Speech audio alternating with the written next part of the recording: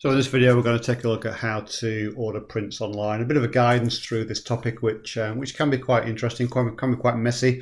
Yeah, how to order prints online. So things we're going to cover in this little video are calibrating your screen, using printer profiles, which service to use. There's loads of them out there, so which one is the best to use, and then uploading and actually doing the printing process.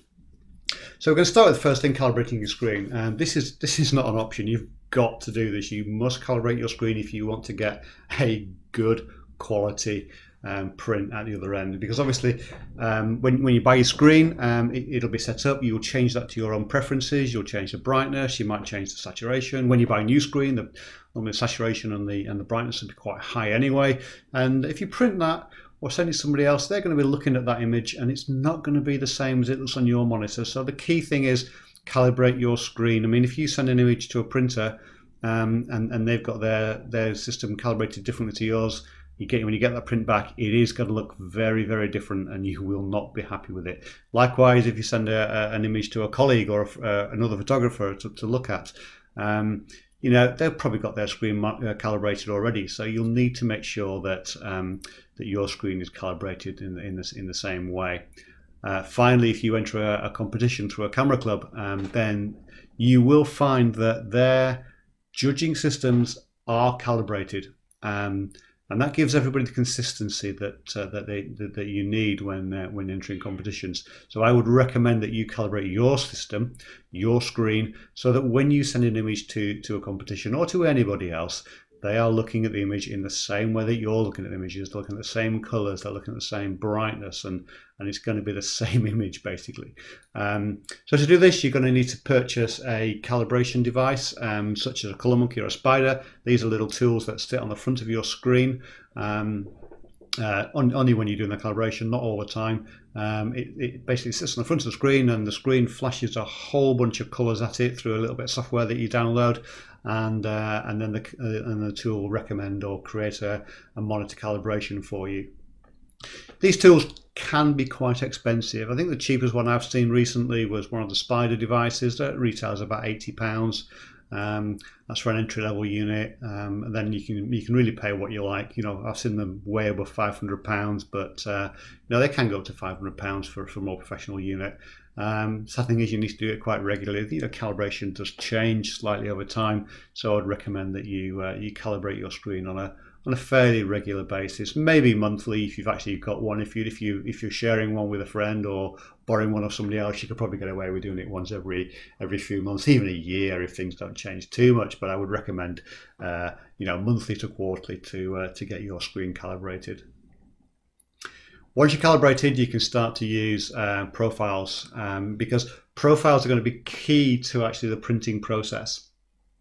So when you print at home, anybody that prints at home will know that they download a profile for the printer that they're using, for the paper that they're using, even the ink that they're using, so that when they print, it comes out of the printer in exactly the same way that you expect to see it that's on your screen. Now, when you're printing online, somebody else is doing that printing. Somebody else has got a printer and they've got their printer calibrated and through their process. And what you need to do is you need to get your system calibrated in the same way and using the same printer profiles as they are, so that when you send an image, you are going to get that image back in a way that is consistent with your thought process and it is exactly what you expect. So the way to do this is to get a printer profile, and most of the more professional printers will have profiles available to download from their website. And we'll talk about that and we'll look at that process in a few moments. And to install that process on a Mac, you dump it in a folder called HD, Macintosh HD, library called Sync Profiles. There's the path. We'll look at that in a few minutes, doing that in real time. And then on Windows, it's even simpler. So right-click, install process, and then you've got to apply that photograph to that profile to your photograph, and that's critical. If you don't do that, you've wasted all your steps. And we'll take a look at how to do that on the Mac and on the PC right now. So we're here on the website now. This is we're also on a Windows PC. This is Windows 10, and we're on a website here for DS Color Labs, which is a printer that I use quite regularly. And what we're going to do is get the profile. So normally on profiles, they'll be somewhere around. I know where they are on here. They're in the tech support area. So if we go into tech support and then scroll down a little bit, then here we have our paper profile. So if we're asking them to print on metallic paper, then what we need to do is just click on that, and then we'll see down in the bottom left corner here, there's our metallic paper profile. So if I just remove that, go into our downloads, which are here. And then I right click that, right click it, install profile. And really, installing the profile is that easy on a Windows PC. So that profile is now stored. If we go into Photoshop, I've got Photoshop here, and open an image. There's an image in Photoshop, and to apply that profile onto this image, all we have to do is go to Edit. And then down the bottom here is a section on colors. We do not want to assign the profile. We want to convert this image to that profile. Click on convert.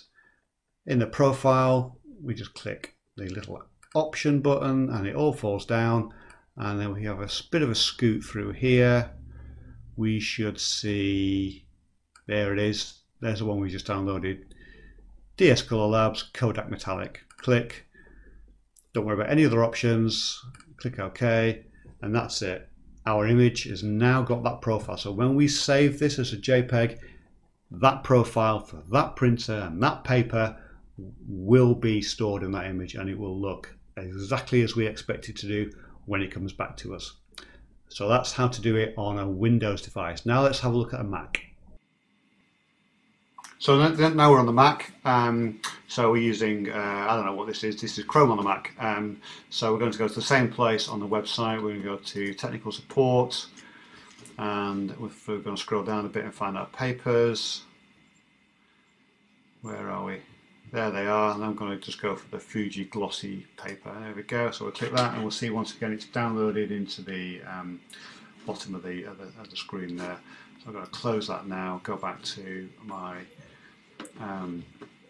screen, and we can see here that in our downloads folder there is our download of that profile. So over here we need to go to the appropriate folder, which if you can remember from a few moments ago was Macintosh HD. So there's Macintosh HD, into library, and then from library we're going to go to Color Sync, and then Color Sync we're going to go into profiles. And here's the profiles I've already got installed, and on a Mac all we need to do is drag it from one Finder window to another Finder window. We probably need to authenticate that, and then there we go. So if we go to Photoshop now, where's Photoshop? Here's Photoshop, and we'll just open a previous image. Then once again, to get that profile working on this image, we go to Edit, and then we go to, oh, they've moved it. Oh, there it is. Couldn't see it for a second.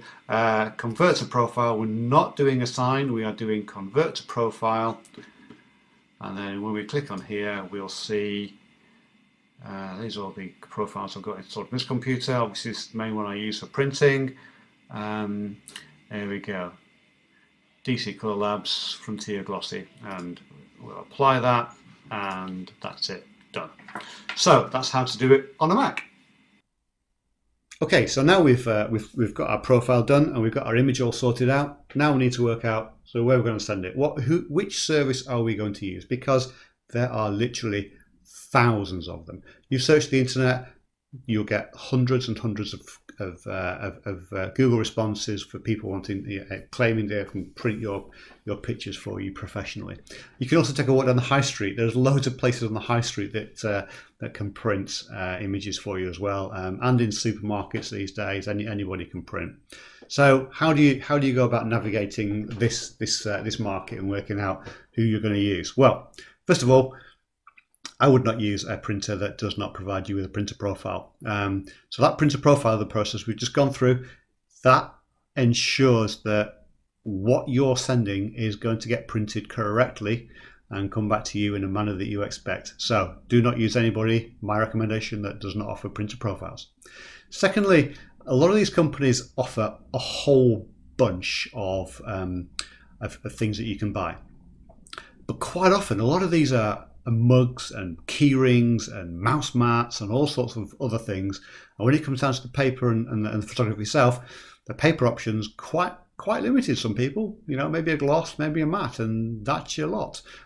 So you want to pick a supplier that really focuses on printing paper, and they've got a good range of paper options. Many of them will have 5, 6, 7, 8, 9, 20, 30 different paper options, and some of the papers will be from companies PhotoSpeed or from Permajet. So get a company, use a company that's got good paper options, because that once again gives you that quality and helps you have a really good image on a paper that you expect, a paper that you like, rather than just stuck with the standard gloss or matte options that some companies will offer you.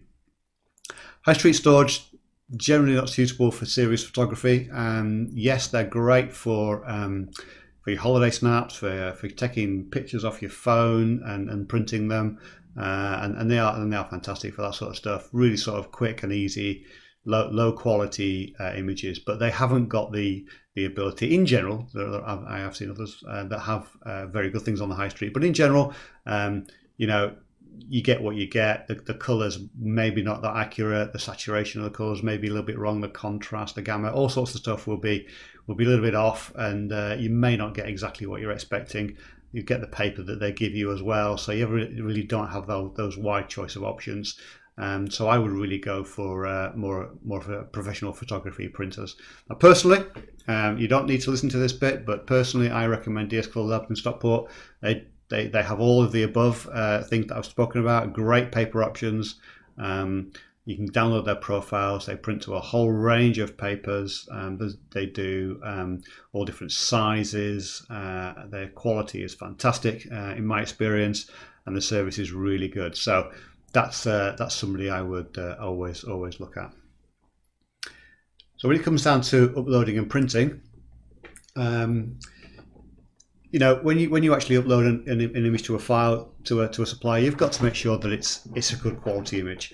There is a bit of a rule of thumb, and it focuses around 300 dpi that you should have enough pixels to be able to print your image at 300 dpi. So if you've got an 8x10 print, times each of those numbers, 8 and the 10 by 300, and that's the size of the image that you should be sending through to, in this case, 2400 by 3000. Anything less than that, and it's starting to make up pixels that don't exist, and you can start to just lose a little bit of quality there. Always best really to send the highest resolution image you've got, but as a minimum you should be looking at that. Now, most suppliers, most of the websites that you use will tell you that your image is not of a sufficient quality to print. If you take a 2 megapixel image and try and upload that and print it at A3, you may well get a warning that says, this image is not a very good quality, so are you sure you want to print it? And they'll normally warn you of that.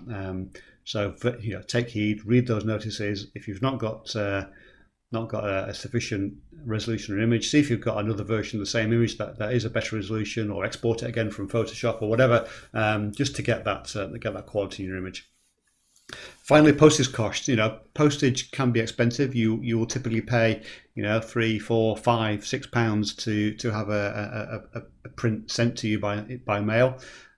So if you can do a batch of them and send sort of 6, 7, 8, 9, 10 pictures at once, even more, then obviously it's going to bring your net postage costs down a little bit rather than doing them one at a time.